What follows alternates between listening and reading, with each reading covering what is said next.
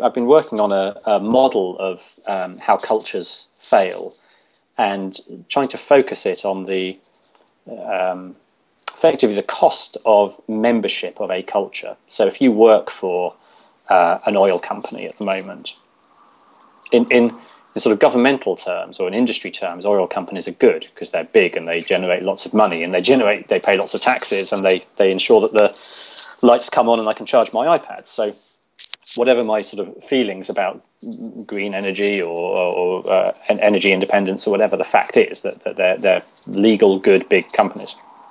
But we're having a big debate at the moment around fracking, this sort of process of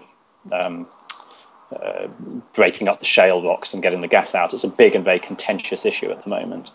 So if you work for an oil company as an individual, in whatever role, there's some level of conflict between different parts of your life.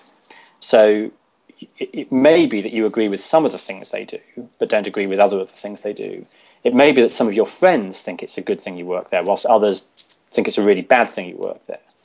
And so we get all these individual pressures that build up. If we're going to be part of a culture and an organization, it builds pressures.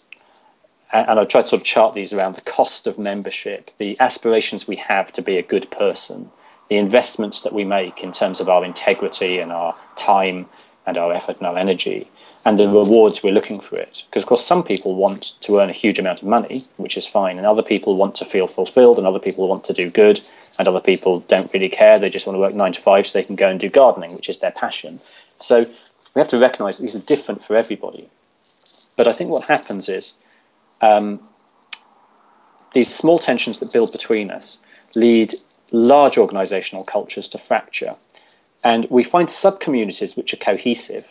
So there's a group of people who are broadly aligned. They have shared values and shared principles and kind of feel one way, although they may not be aligned with the overall mechanisms and workings of what a business does. But neither are they so misaligned that they choose to take themselves out or be fired or whatever. So you see these gaps opening up. You see it in banks between the investment bank and the other parts of the bank. So in the investment banks, people earn huge amounts of money, but they also earn huge revenues.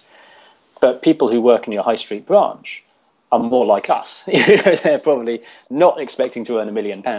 And they don't necessarily agree with that fact, but it's part of the organisation they're in. And I think what then happens is when cultures become toxic and they fail, it's not because there are 10 people up in London who are doing something terribly wrong. It's because these gaps between cohesive elements provide permissive space for bad decisions to be made.